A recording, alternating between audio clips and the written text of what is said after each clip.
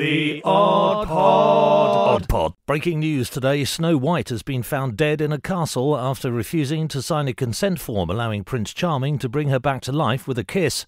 The rotting corpse of Miss White was discovered earlier today by a number of dwarves, alongside a hastily prepared form of consent, unsigned by the princess, and a sobbing Prince Charming, who was arrested by authorities shortly afterwards on suspicion of manslaughter. Describing the scene, Officer Simon Williams, no relation, said it's a tragedy, and what makes it worse is that it could have been easily avoided.